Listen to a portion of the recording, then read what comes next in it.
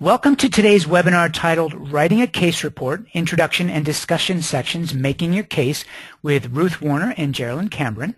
This is the second webinar in a series of 5 that we're doing with the Massage Therapy Foundation on writing case reports. We did that first one last week, as I mentioned, and we re-recorded that. We at ABMP are super excited about this series and hoping that you'll embrace the idea of writing a case report yourself, right? Trying to demystify the whole process for you. Now I'm going to introduce Geraldine, who's narrating the series, and then she's going to introduce Ruth. Geraldine is a professor in the Department of Research at the National University of Health Sciences, and her focus is on complementary and alternative medicine, that's CAM, and also evidence-based practice. She's been involved in CAM research for 25 years and has published extensively in scientific literature. Geraldine is currently the president-elect of the Massage Therapy Foundation. Welcome, Geraldine. Hi, Brian. How are you? We're so excited to be here once again today, and the Massage Therapy Foundation would again like to thank ABMP for this opportunity.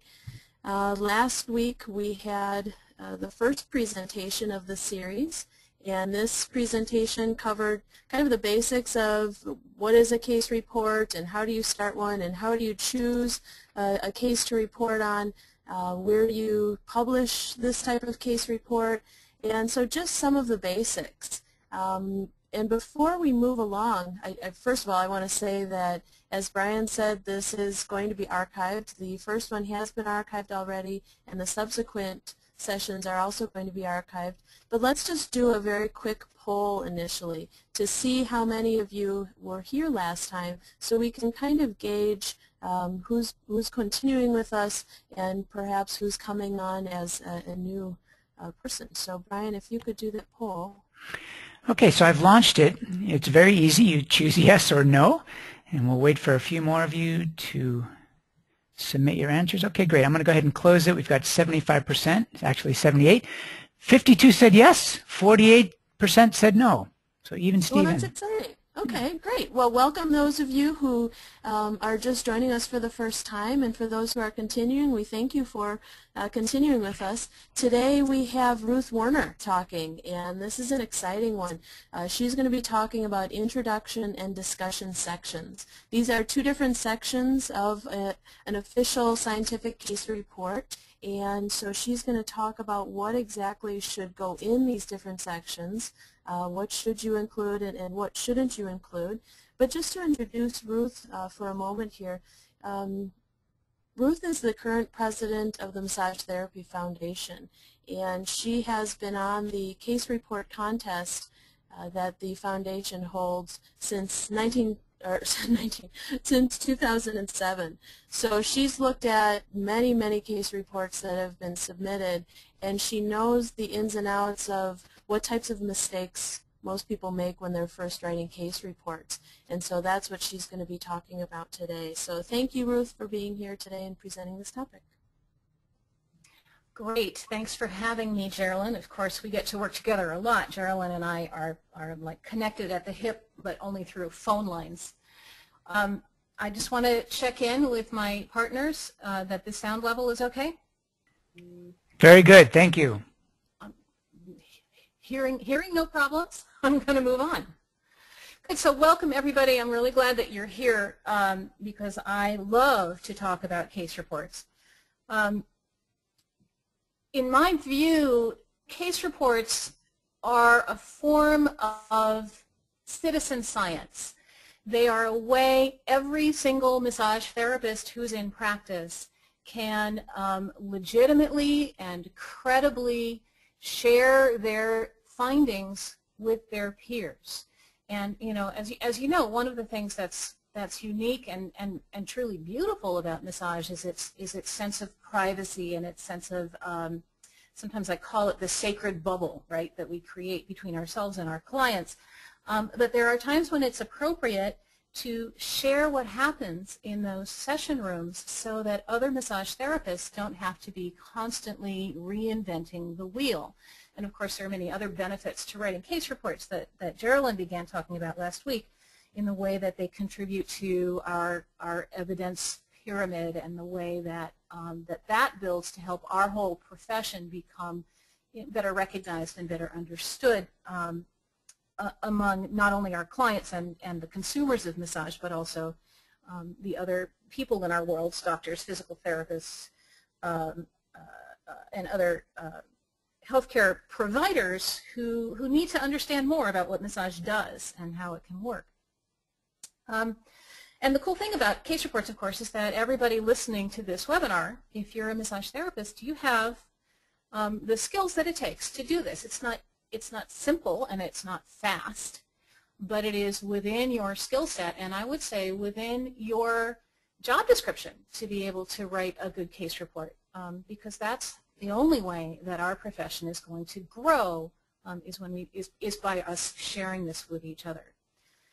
So case reports, like other research articles, have specific sections in them. And today I'm going to talk about two of those sections, the introduction and the discussion. Interestingly, those two sections are separated by what comes in the middle, which is the actual case where the sessions happen and the results are reported. But because these two are sort of more thought-based rather than hands-based, we put them together into this one webinar.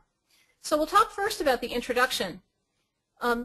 In the world of case reports, what the introduction says is why this is important. It is building the case for why reading about massage in the context of back pain, massage in the context of diabetes, massage in the context of insomnia, why these things are worth your time to read. And so within the introduction, these arguments will come up. This situation is significant. It affects a lot of people, or it affects a special population, but in a very extreme kind of way. Also in the introduction, we present this material in a way that it is clear that we are not making stuff up. And really what I'm referring to there is the literature review, which we'll be spending a fair amount of time on just in this webinar. And then a very important point that needs to be made in the introduction is how what came before can be used so that our clients can get better results. In other words, I'm a massage therapist, I have this many years of experience, and I know from my experience and from the reading that I've done on it that these kinds of techniques are going to be better for fibromyalgia than some others. And here's how I'm going to demonstrate that knowledge, right? So these are the main things that have to appear in an introduction, that the situation is significant, that you're pulling together information based on credible sources, and that you're using those credible sources and that information to build upon and make a better treatment for your client, if that's possible. And I've included this plea. This is from people who read a lot of case reports, that the first paragraph in your introduction is really the one that's going to determine whether your audience is going to read it or not. So you want to use your first paragraph in your introduction really to grab attention. So one of the key parts of what happens in the introduction is the literature review. And last week, Geraldine talked to a certain extent about prospective studies versus retrospective studies. So a prospective study, just to review, means that you decide before you ever put your hands on this client, you decide, oh, what a great idea, I'm going to do a case report with this client. And that would allow you to do your background reading and your research and make some choices about your session design, before you even begin. What happens for a lot of people in massage and in the other health sciences is that it turns out that a retrospective study is a good topic for a case report. But in order to do a good retrospective study, it means we are assuming that you built your treatment strategy on these three things: your expertise as a provider of care, your client's priorities and values, and this is where massage therapists often fall short, and what the research says. And that those three things together create an effective strategy. When we combine these three things together, I'm going off on a tiny little tangent, but it's a concept I really am invested in having every massage therapist understand. When we combine these three things, your expertise, your education, your years of experience, plus your client's priorities and values and your client's goals, and what the research says. When we combine all three of those together, we have what is called evidence-informed practice, and this allows us to create the possibility of the best possible outcomes, and we call this best practices. So let's go back to our introduction. When we are starting to think about writing an introduction to a case report, here are the three main things that must happen. The first thing is we need to settle on a research question. And then we need to do a lit review pertinent to that research question. And then we need to actually write the introduction. And so for a little while, we're going to talk about these three steps. And the first one, of course, is writing the research question. And it is always surprising to me when I do workshops on this, how hard it is to write a really good research question. And so last week, Geraldine began this process, and one of her polls was, do you have some ideas about a client with whom you'd like to do a case report? And a lot of people said yes, which was really exciting. If you're listening today and you have some ideas about people that you'd like to do a case report with, here is one of the first things you need to do. You need to figure out what question you're going to ask. And here are some things that you need to consider that. Is it a yes or no question? For instance, does massage make a difference for perceived fatigue for someone who has MS? That's a case report that I actually have read, and we'll talk about it. It'll come up as an example as we go through today. So it might be a yes or no question. Does massage make a difference? Or does massage improve grip strength for someone who has carpal tunnel syndrome? Or these are yes or no questions. Alternatively, one could ask an open-ended question like, what are the effects of massage for someone who has multiple sclerosis? So in that situation, you might choose to measure several different things, like fatigue or pain or numbness or sleep or what have you. You can decide what things it is that you're going to track if you're going to ask an open-ended question about whether massage is effective in a particular situation.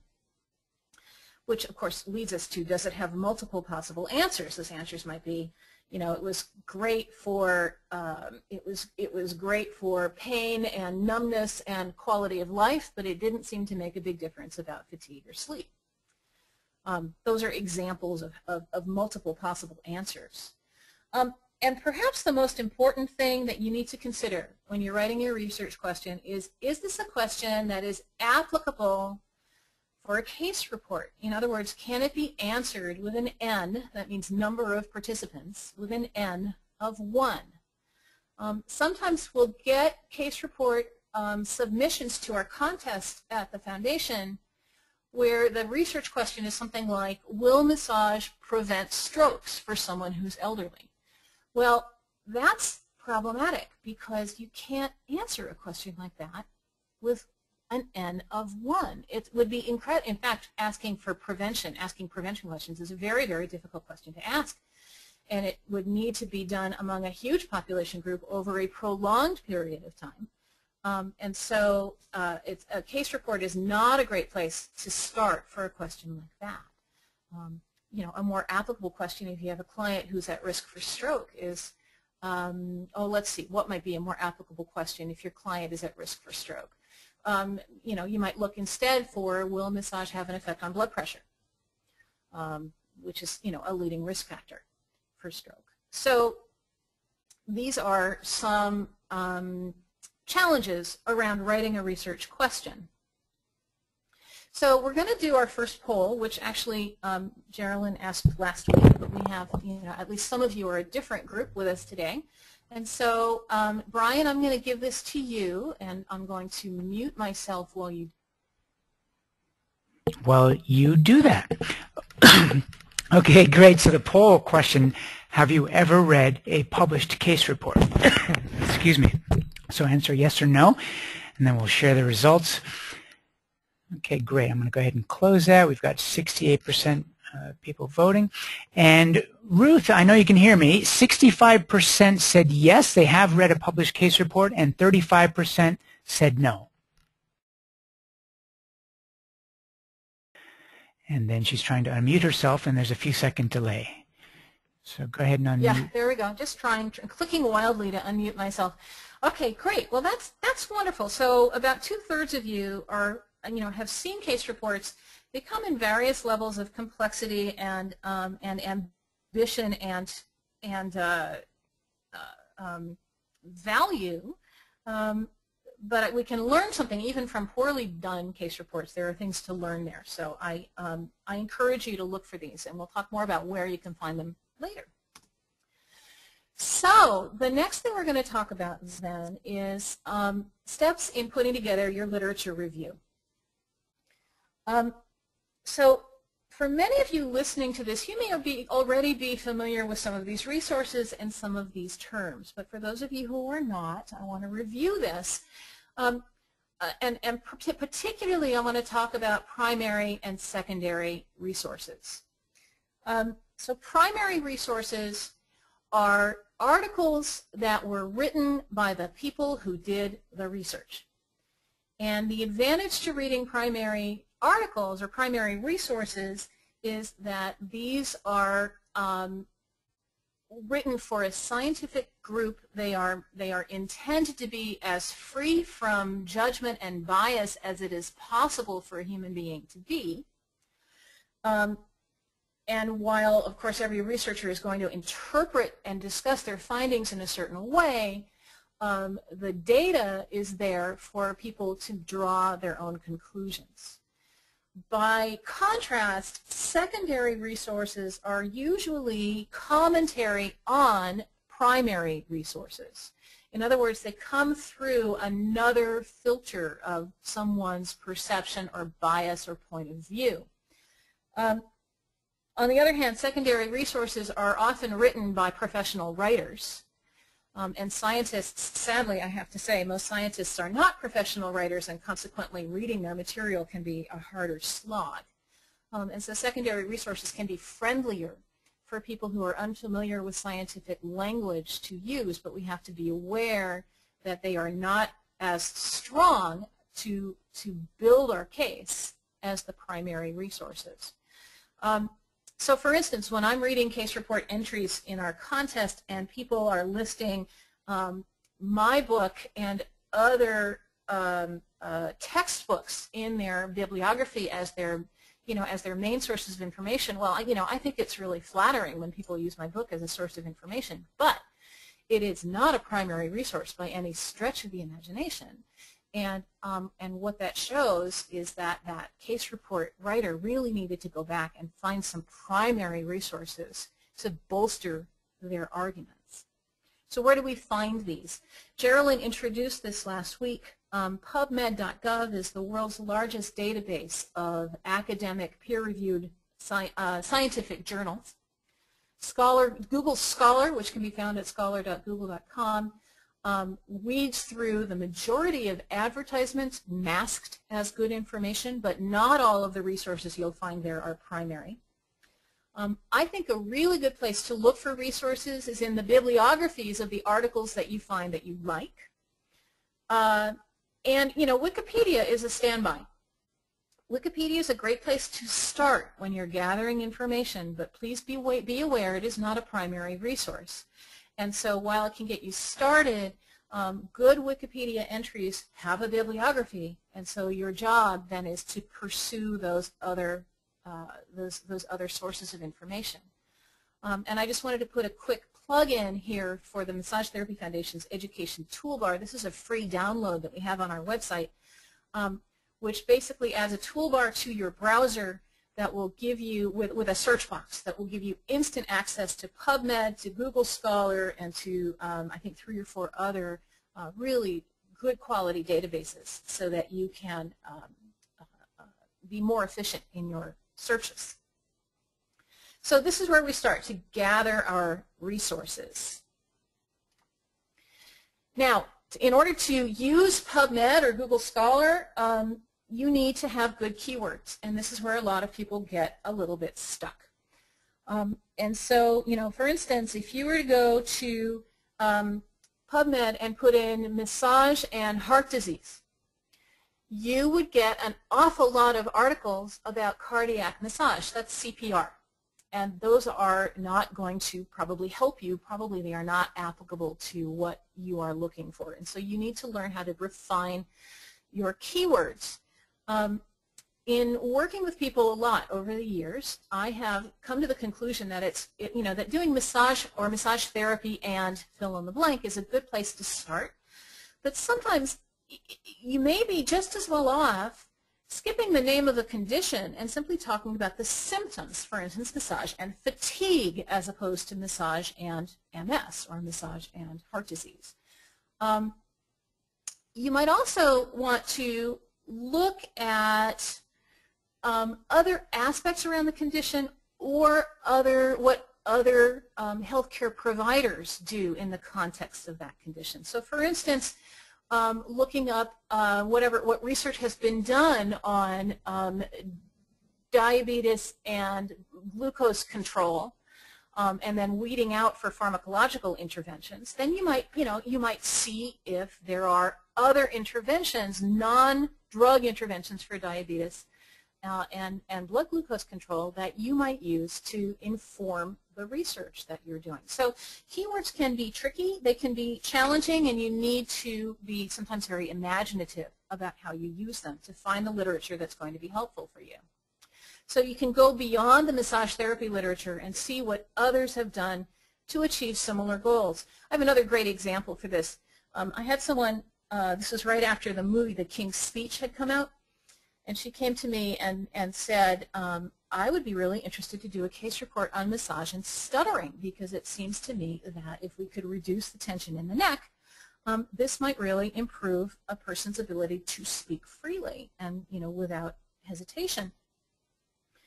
And I thought, wow, what a great idea. And I went home and looked it up, and there's nothing on massage and stuttering. But what she will have to do if she's going to pursue this is look at research for speech and language pathologists to see what they have around interventions for studying, especially for stuttering rather, especially for things like how do you measure effectiveness.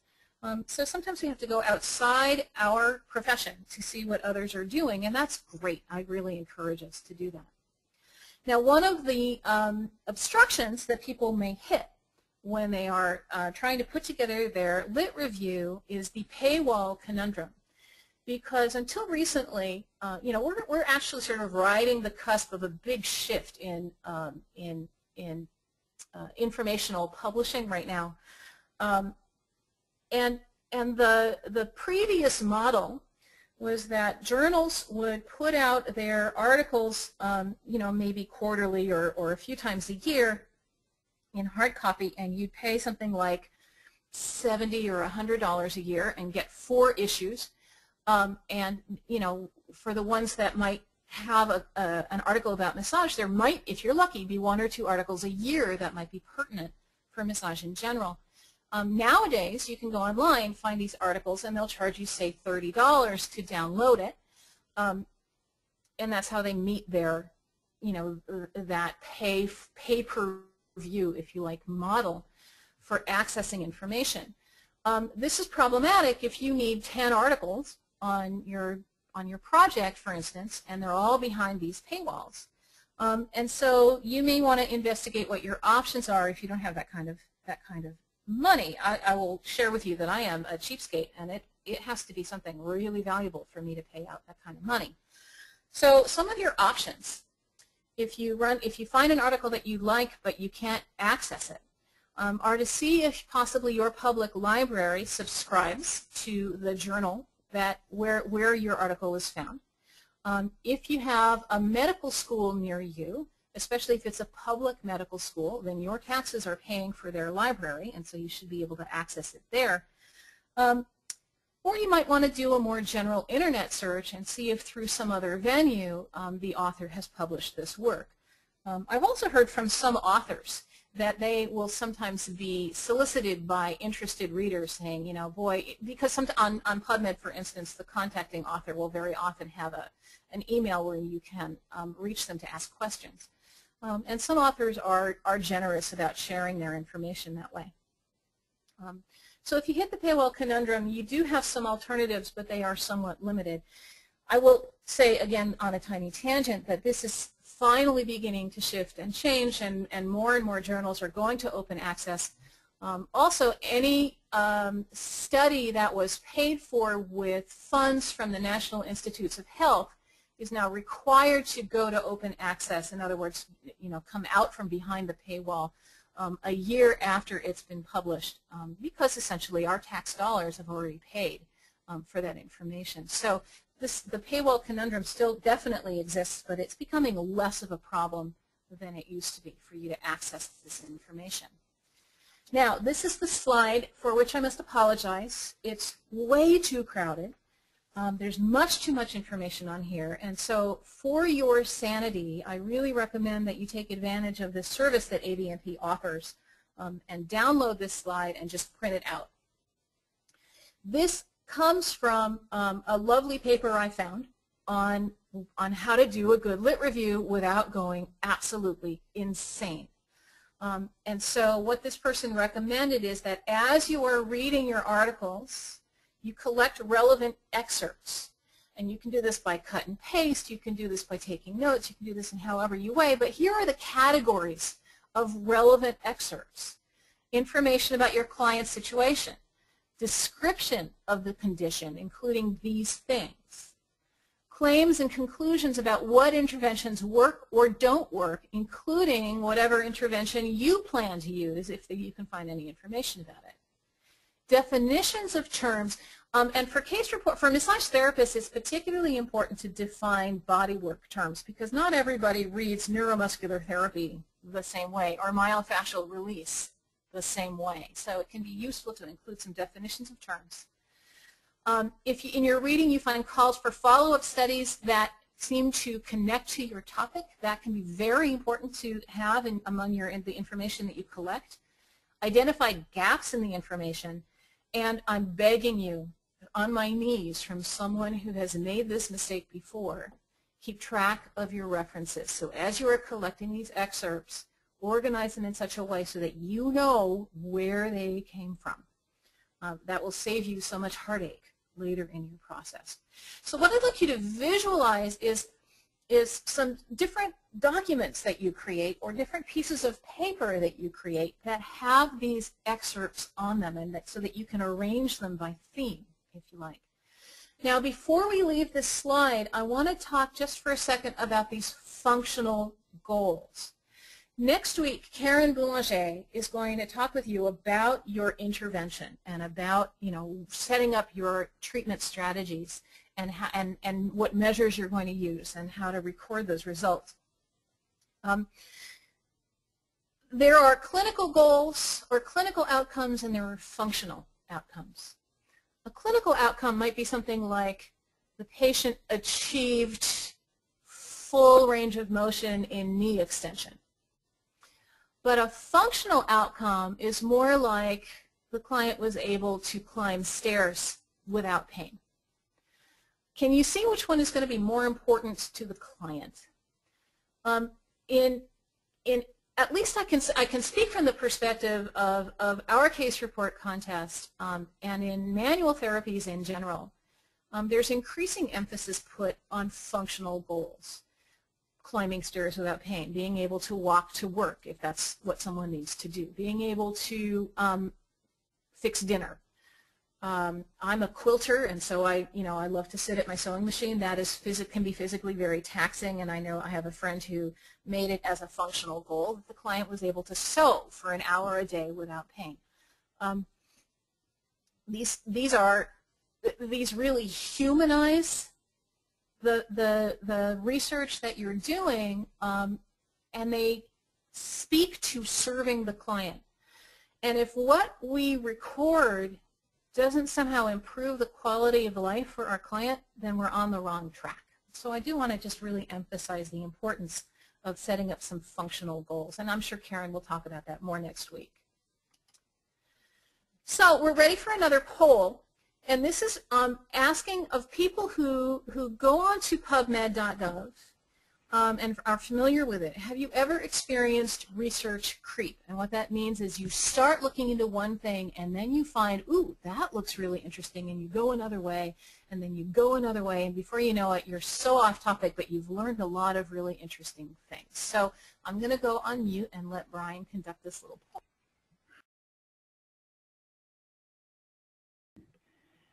Okay, great. So go ahead and answer. We have yes or no. I'll leave it open for another 3 seconds. Have you ever experienced research creep on PubMed? Sounds like a good name for a band. Okay, I'm going to go ahead and close the poll, and I'm going to share the results. And Ruth, we had, let me make sure I have the right one. Yes, 65%, same exact split as last time. 65% said yes, 35% said no. Well, okay then. If you have never played around on PubMed, you have a big treat waiting for you. You know, my kids hang around on YouTube and they just look up one thing after another because YouTube suggests things to them that they might like. PubMed will do the same thing. And it can be a very, very fun way to spend some, all of our free time that all of us have experiencing research creep. I encourage you to do that. It's really fun. Simple pleasures for simple minds. So the third step, now you've got your research question and you've gathered all of this information that you have organized into these themes. Now it is time for the ink to hit the paper or the fingers to hit the keyboard and to actually start writing. So you want to organize your excerpts into the themes according to how they connect to your project. And these are at least the very minimum that you should probably plan on including: definitions of terms, a description of the condition with all those things about pathophysiology and whatnot that was on the previous slide, describing the intervention that you choose and why, and the why is built on the reading that you've done, okay? And then it is traditional and important to conclude your introduction with your objective. In other words, to conclude it with a statement like, the goal of this case report is to see if massage therapy has an impact on, or has an effect on, or improves this symptom of the condition or the situation that you're looking at. And then that provides the lead into the next topic, which is the client is the next topic in your case report. So that's traditional. You want to make sure that your research question is clearly stated in your concluding paragraph of your introduction. So all of this sounds really easy, right? To me, it can sound extremely intimidating. I think that writing the introduction in many ways is the hardest part of writing the case report. And so in that sense, once that's done, the rest of it's easy. But here's some advice from someone who does a lot of technical writing. You eat the elephant one bite at a time. You organize your thoughts and your themes and your excerpts so that as you write sentences, you can actually decide, does this go in this section of my introduction, or does it really need to go in that section of my introduction? It is always good to, if you find a resource, say you stumble across a study that is relevant to your topic and you just think it's a really well-written study, that's wonderful. Use it as a model. Compare your organization to that scientist's organization. You can use models. We're allowed to do that. And of course, get help. Get help from your friends and your mentors. You're allowed to have 1 or 2 professional mentors for the practitioner case report contest, and for the student case report contest, it is assumed that you have a teacher mentor. These people can't write for you, but they can certainly provide input. They can copy edit. They can point out weaknesses. They can tell you that your research question isn't as clear as it might be. Please, by all means, use the people in your circle. You don't have to do this in a vacuum. You can do this in community. So it's time for another poll, which is what seems to you like the biggest obstacle in writing your introduction. Is it choosing a good research question? How do I know if it's a good one? Is it reading all the background material? It just seems too technical for me. Or is it the prospect of writing? Because writing is like pulling teeth. So Brian, I'm turning it over to me. Okay, great. So go ahead and answer. What's the biggest obstacle? Where's the writer's block? Is it choosing a research question, reading the background material, or writing, like pulling teeth? And I'm going to go ahead and close the poll. We had 61% vote. Share the results. And Ruth, 44% get bogged down with choosing a research question. 19% get bogged down with reading the background material. And 37% say the biggest obstacle is writing, like pulling teeth. So she's unmuted. That is fascinating. That is so much not what I thought. I truly thought that reading the background material was going to be the most daunting, or writing were going to be the most daunting aspects of this. But it seems like the majority really struggle with the research question. And you know, and I'm kind of chuffed about that. I think that's pretty great. A research question is something you can definitely discuss with other people and talk it through to see what the strengths and weaknesses are of your research question. It's actually much easier to do that than it is to get input on these two other things. So I encourage you to really use your community to pursue that. Geraldine, this is making me think we maybe need to do a webinar on writing a good research question. I'm just really intrigued by that. I love it when you get an unexpected result. So we're going to move on now to talk about the discussion. And what we are skipping over is the part where you actually work with your client. So again, next week, Dr. Boulanger is going to chat with us about writing your client profile, about describing your methods and how much of that needs to go into the case report, and about reporting your results and choosing what goes in, what doesn't go in, what's pertinent and what's not. So let's pretend we're already there. You've done your case report and you have some data, and now you have to figure out what it means. That's what the discussion does. It says the results come in the previous section. The results is just, you know, the client was able to walk up 2 flights of stairs without pain, or the client found no changes in this or that. You have your results, and now it is your job to discuss what that means. That means to put your findings in a global context, in a larger context than just what happens between you and one person. And that can be a little tricky. And in the process of writing your discussion, you need to make sure that you are following a logical line from the research question to the intervention that you chose and defended, to the data that you collected, to the conclusions that you draw from that data. I have read many case reports where the conclusions were not supported by the data, or where the data was interesting, but it had nothing to do with the research question. And so we want to make sure that you can trace a line all the way through, from the question all the way through to your discussion or the conclusions that you draw from that question. And so now we'll talk about steps in writing the discussion. The first step, very important, simply restate your original objective or your original research question, because it's been a little while since we've read it. And then you're going to state your major findings in a narrative form. And the thing that I want you to remember or to realize is that negative findings or null findings, that means a null finding would suggest that there's no difference, nothing happened. Negative or null findings are also very informative. We had an example. I keep talking about fatigue and MS, and I want to point this out because it was something that we got in the case report contest, and she ended up being the winner. She was a woman who had a client with multiple sclerosis, and the main complaint that this client had was fatigue. She had other minor complaints, or other complaints that were significant, but not her functional goals. What she really wanted was to feel less fatigued. And so this person did her background reading. She made a nice argument for the work that she did. She did her sessions. She reported her results, and the result was that, in fact, no, this kind of massage made no difference for reported fatigue with this client who had multiple sclerosis. And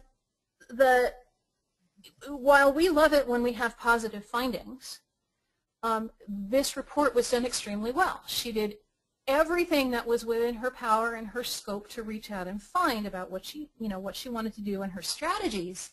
And she got a null finding, and she reported it, and she did it extremely well, and she won the case report contest for that year. Now, she was reporting on her version of massage, which she defended through the literature that she found. Our general feeling on the case report contest committee is that there were some aspects about the massage intervention that she, didn't know about or should have known about and didn't use. So we don't, make a declarative sentence that massage has no effect on MS and fatigue. But we can say clearly that this type of massage did not affect fatigue for this client. I just want us to be aware that not every outcome is going to be what we expect or what we hope for, but that doesn't mean that information isn't useful. And what it may do is prompt someone else to repeat that case report or to repeat that inquiry using a slightly different strategy to see if they get a different answer. So don't worry about negative or null findings if that's if that's what happens. It's definitely good to put them into your discussion section. It is the discussion section where you can talk about challenges or changes to your original treatment plan. This is completely legitimate, especially with a case report. You have an N of 1. I remember a case report once that was asking questions about massage and anxiety, and they were getting wonderful results, and then there was a sudden spike in the anxiety level charts, and the therapist explained it, saying the client came to me that day on her way home from the dentist where she had just had a root canal done. Obviously that's going to make a big change. When you have a large participatory base, when you have an N of 1,000, those little glitches, they even themselves out and they disappear. But when you have only one participant and they have a bad day, it makes a big difference in whatever it is you may be recording. So those kinds of challenges or changes to the original treatment plan, completely legitimate, absolutely okay, but you need to report them. You need to explain them, and that's something that can go in the discussion.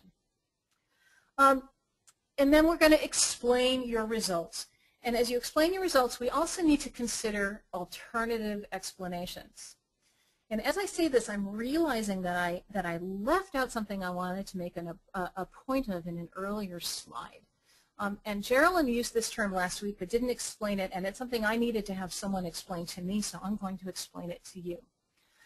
A lot of conditions have a predictable a prognosis, if you like.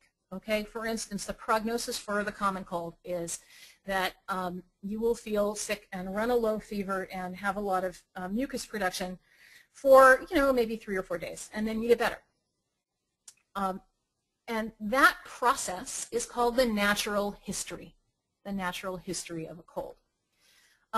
So if someone takes someone who has a cold and they give them their special secret recipe patented syrup, and that's the only thing that's added to the life of this person who has a cold, and they get better in 3 or 4 days, the person could try to make a claim that their special patented syrup cured this person's cold, right? What they have left out of that discussion is that it is the natural history of a cold is that you're just going to get better in 3 or 4 days. So similarly, when we're looking at our results, we want to make sure that what we're seeing is really what happened because of the massage and not what happened because of the natural history of the condition.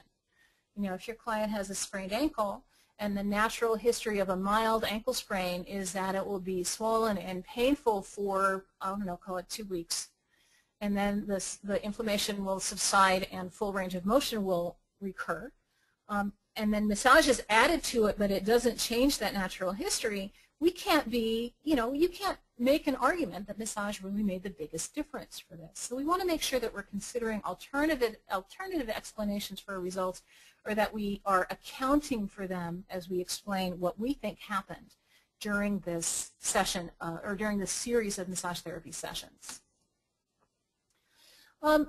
We want to state why our findings are important, and in order to do this, we need to connect them to the research that you read as you were doing your lit review. How does your work fill in these gaps? How does it compare with what other people found? If you found literature that said massage doesn't work for headaches, but your case report seems to indicate that it definitely works for headaches, at least for this client, it's worthwhile to say, I beg to differ with this previous finding because, my client had a very different outcome, and here's why I think it might have made a difference.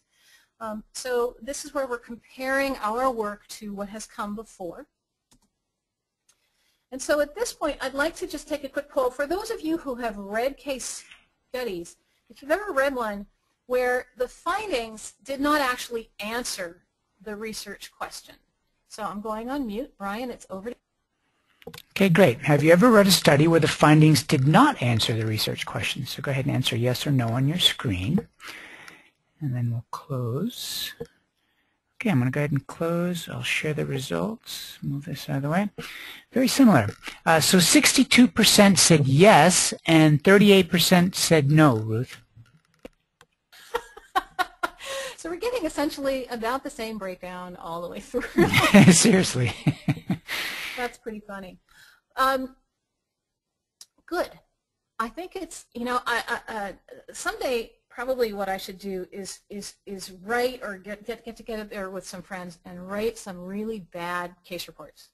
I could use some from what gets submitted to us and just change some of the details, but that doesn't seem respectful when people work hard to turn that in.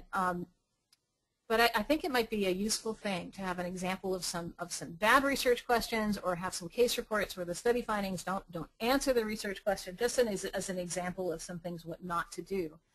And it's something, because our profession is typically not formally trained with research skills, that as we just begin to dip our toe in this ocean, I think it's not surprising that we'll see this with massage therapy papers. It's part of the job of the foundation. It's part of our reason for being, is to help our profession become more research literate, and so I'm just really thrilled that you're all here helping me accomplish this. All right, so let's go back to our discussion about the discussion section. So the next step is to suggest clinical relevance. How can your findings be applied? And this is one where we need to be a little bit careful about clinical applications. But sometimes we need to be less careful than people think. So here's where I'm coming at. It is inappropriate, for instance, to say, because this case report found that massage does not seem to have an effect on fatigue for MS, we don't necessarily have to assume that means people with MS should not seek massage, or not even that they shouldn't seek massage for fatigue. That is not necessarily clinically applicable. But by contrast, we had another case report winner one year. I loved this case report. It was so cool. Her client, I believe this was a student case report winner, her client was a woman with dwarfism who was complaining that she had such tightness in her legs that she felt the circulation wasn't getting to her legs very well, and so consequently her ability to walk very far without having to stop to rest was severely impaired. So we have got a functional goal, but we have someone with a pretty rare condition. Most of us don't have a whole bunch of clients with dwarfism. But what the therapist found on palpation, on working with this client, is that her fascia was just unbelievably, fabulously tight. And a lot of us do have clients with really thick, dense, tight fascia. And that was the strategy that the therapist used in helping the client achieve her goal of being able to walk for a longer distance before having to stop to rest. There's a clinical application that is a little bit hidden, because while her concluding statement was massage made a difference for stamina in walking for this client with dwarfism, what she really found was massage made a difference for stamina in walking for people with tight fascia. And so it would be completely appropriate to generalize the application of that case report to some other clients, even if they don't have dwarfism. So I hope I haven't sort of talked myself around in a circle, but I want us to be aware that what is true for one person can be true for another person, and we need to be willing to have our minds open to when that can happen.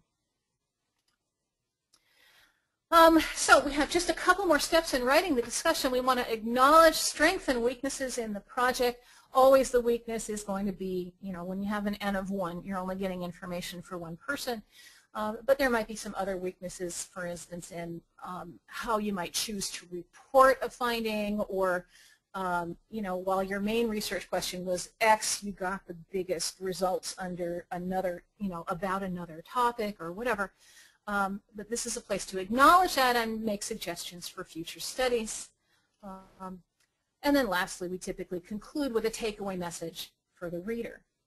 So that's the discussion section. And I'll tell you truthfully, for me, I find that writing discussion sections or evaluating discussion sections is fairly difficult for a few reasons. And so I'd like to ask a similar question of listeners about, as you think about writing a discussion section about your topic, what are some of the obstacles that you might perceive?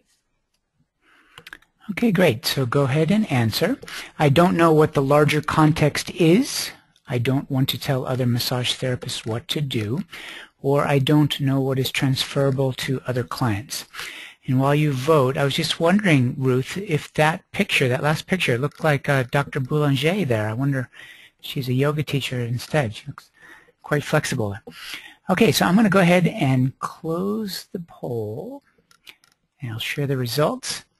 Okay, a little bit different breakdown. So the biggest obstacle, we had 44% of the folks said, I don't know what the larger context is. 13% I don't want to tell other massage therapists what to do. And 42% said, I don't know what is transferable to other clients.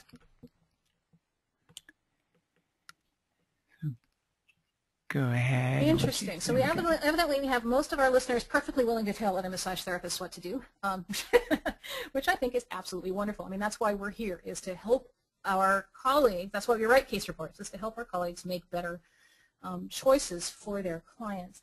And I'll have to say that I am absolutely with you on the first one. I have a hard time sort of fitting these things into the larger context, or understanding where they fit in the context of other research. And the question about transferability can be somewhat squishy.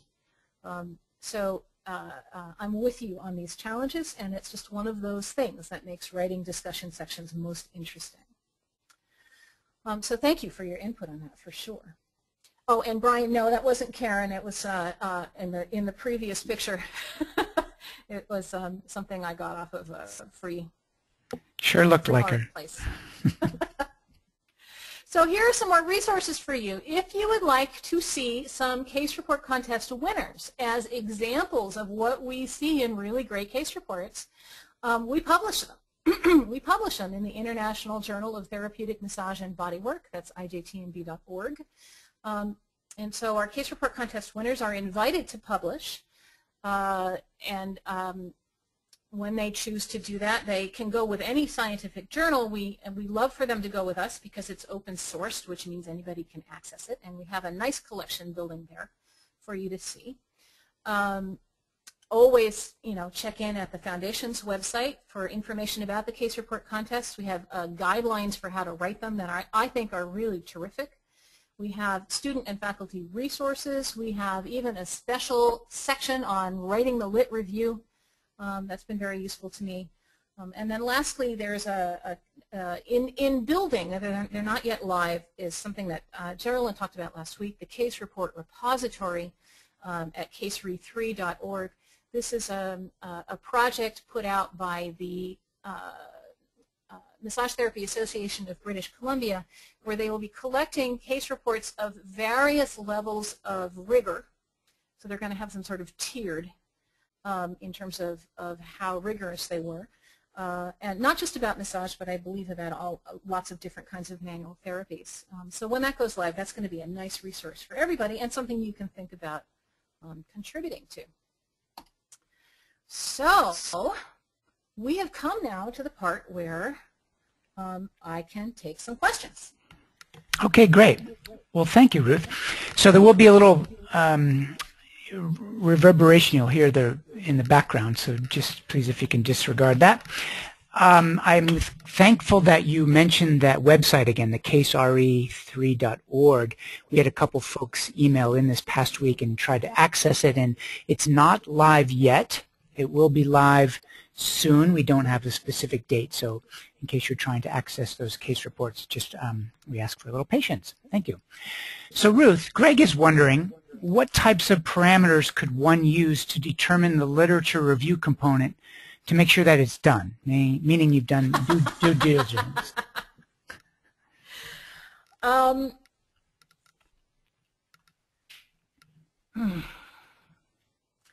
It's my favorite answer. It depends. What kind of parameters can you use? You know, Brian, there are so many. Brian and Greg, you said? Yes. There are so many variables that might play into this. You know, if you're doing a case report on a condition that has been extensively studied in the context of massage, you may just have to say, I am only going to read studies that are less than 5 years old. And I'm only going to read studies that pertain to the demographic of my client. But if you're choosing something that's rarer or something that is where you need to look into what other professionals, you know, what other healthcare providers have done to help a client reach certain goals, you're going to have to be more broad-minded about that, and you may also have to dip into some of the older literature. Mm-hmm. I think you say you're done when you think you're done. The more you include, the more credible your case report is. But you, at some point, you really do have to say, okay, now I'm going to stop. Okay. I think, you know, in an average case report that we see coming in for the contest, a list of 15 to 30 resources is not unusual. And okay. Some of those are primary resources, and sometimes they are, you know, they also often include secondary resources, and that's fine. You just don't want them to be the majority of what you are using for your background information. I hope that answers your question. There's not a cut and dry answer to that. Okay. So it's interesting, Ruth, that you mentioned timeliness and looking at older studies. Jennifer writes in, she said, at this level of evolution of our profession, basically, shouldn't we want to repeat some of the studies that have already been done in case one was a fluke, for instance, and, you know, to reinforce the results? Jennifer, I think that's a great idea, and you're quite right that we are still really in the baby stages of building our evidence base. And with a by definition, with a case report, everything, you know, every instance is going to look a little bit different. And consequently, I think, you know, for instance, if you were to look at that MS report, which I think did not go to publication, but if you were to look at that and say, I want to try my massage for fatigue and MS and see if I get a different result, you know, having that case report in your having the previous one in your mind and in your references as a, you know, as a comparison point can serve you well. If you're simply trying to repeat someone else's results without, you know, without trying to improve the quality of life for your client, then it's an exercise in futility. But really, I want to bring this back to something Geraldine was saying yesterday. One of the things that makes a case report unique and something different from doing an experiment is it is, by definition, what we do for our clients. Mm-hmm. Very good. Anna is wondering, she says, when coming up with a research question, do you have to look for results about objective effects? I know you talked about functional goals. Or can you test subjective effects like clients' perception of pain or emotional state, etc.? Right. I love that question. And I have a couple of answers. You can do both. 10-point pain scales are acceptable as quantitative data. You know, if it's the same client and the same 10 points every session, then you can report that as a numerical interpretation of a subjective experience, which is pain. What some people will do is have a combination of those pains, for instance, a pain scale or a state or trait anxiety scale. And then they may also include some client comments like, you know, I can't believe how well I slept last night, or I was in a good mood when I expected to be cranky, or my headache went away, and it just gave me so much energy, or whatever. I mean, it's completely appropriate to include your client's comments, but in case reports, you are on steadier ground if you choose a measurement tool that lets you use some numbers. That again, it doesn't preclude including, you know, descriptions of your client's experiences. And Karen will talk more next week about ways to measure your results. But I would say, especially if you've never written a case report before, you really are going to have an easier time of managing all your information if you choose something that you can transfer into numbers. And again, it is completely legitimate to use a 10-point pain scale, for instance, and so that's fairly easy to do. Okay, great. Now, Ruth, you referenced reports. I'm looking for the word here. Mentors. You had both students, you know, with teacher mentors. Amanda gets stumped on some of the technical language of research reports. What would you recommend to her for help decoding that language? Thanks, Amanda. I'm going to promote 2 books, and I happen to have them here on my desk because I always have them within hand's reach. And if you like, Brian, maybe you and I can arrange to get these titles and authors listed somewhere where people can Absolutely. Later. Mm-hmm. All right. So one book is called Massage Therapy: Integrating Research and Practice, and it is edited by Trish Dryden and Chris Moyer. And it is, as it says, it's a book about integrating research into practice. And so there's some lovely chapters about research in general. You can hear me flipping the pages, but then it has chapters for specific populations. For instance, pediatrics, pregnancy and labor, athletes, older adults, headache, neck and shoulder pain, and it goes on and on. And in each of these, it overviews the current research. This book came out last year. I think it came out in 2012. Just checking. Yes. And so that's the access date. And in the background information, you know, the leading up chapters about how to read research or how to make sense of, or how to interpret research, it's very, very friendly, and I found extremely usable. So that's one resource. And then another resource is another book called Making Sense of Research. And the author is Martha Menard, M-E-N like Nancy, A-R-D like dog. And it's in its 2nd edition. And again, a very friendly author who really can help you, I mean, takes you step by step through reading a research paper and making some sense, evaluating it, deciding if it's, you know, relevant to you, deciding if it was a good research question. You know, these are wonderful resources.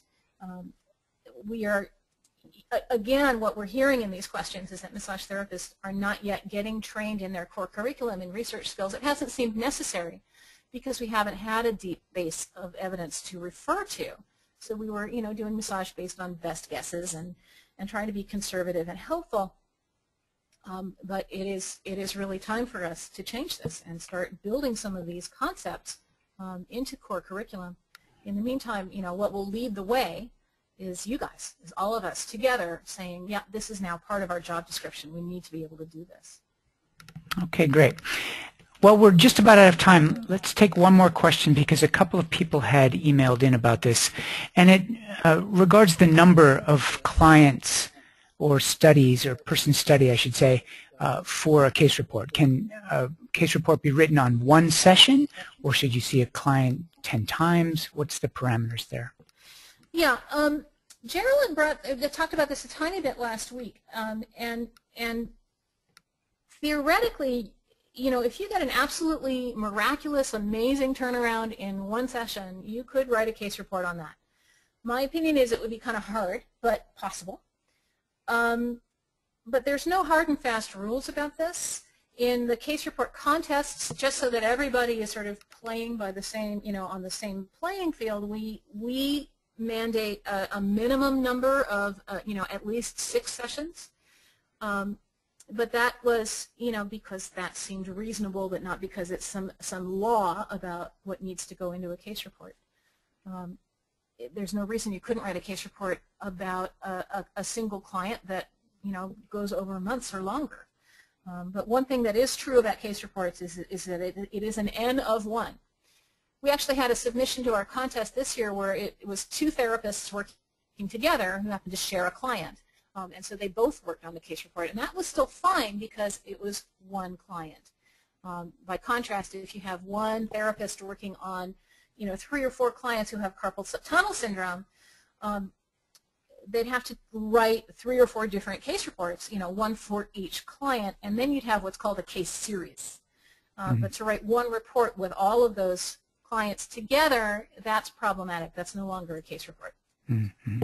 Well, I said that was the last question, but Rosemary emailed one in that's very specific to this webinar, so I'd like to answer that. And if you need to go, folks that are attending, please, by all means, you can watch the recording.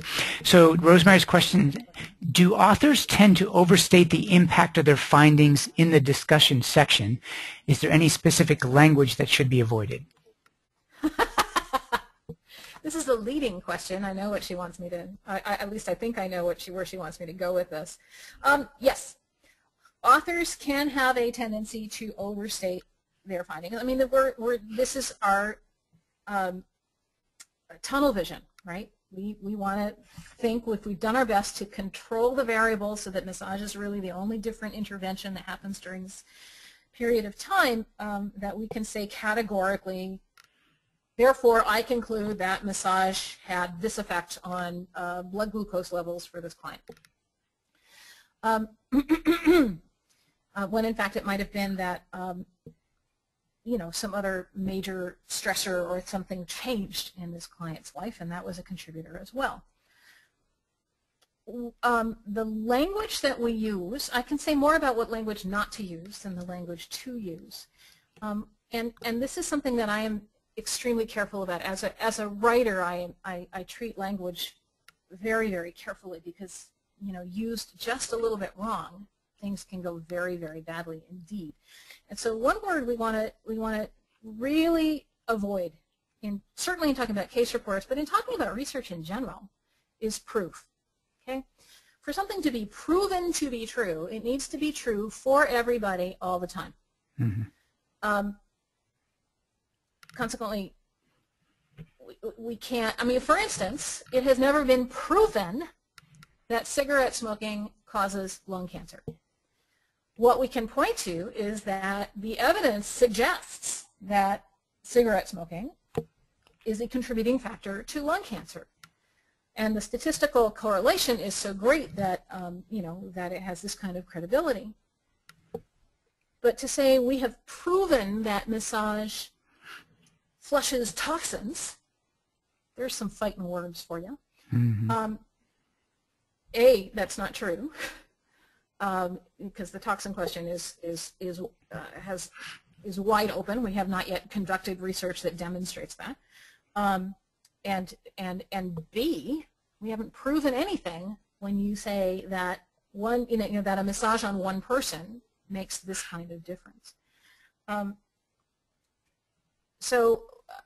the reason I'm making a big point of this is that when people read research and they simplify it into terms that they like to take and share with other people, sometimes that word proven gets mingled into that conversation, and then things just run amok.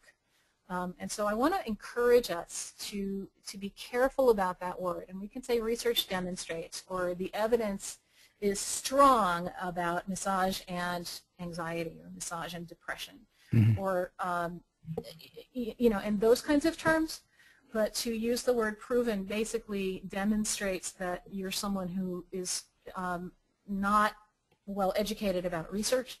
And so you look a lot smarter sometimes with your mouth closed than you do with your mouth open.